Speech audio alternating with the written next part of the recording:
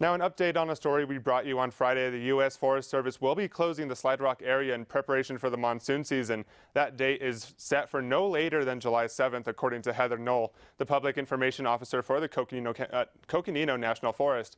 NAZ got the chance to speak with her about their upcoming decision regarding the area closures.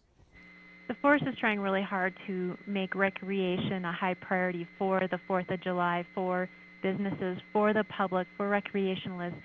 The goal, the hope is that the monsoon onset arrives after the weekend.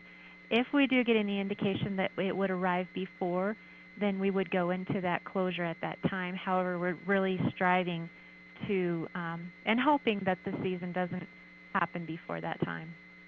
There are other recreation sites with water access which visitors can access, and that includes Beaver Creek, Lawrence Crossing, Bullpen, Crescent Moon, Wet Beaver, Lake Mary, and many others. Recreation and business concerns in the Oak Creek Canyon are a huge priority for the forest. However, public safety is our utmost concern. We'll have more updates on these closures as the story develops.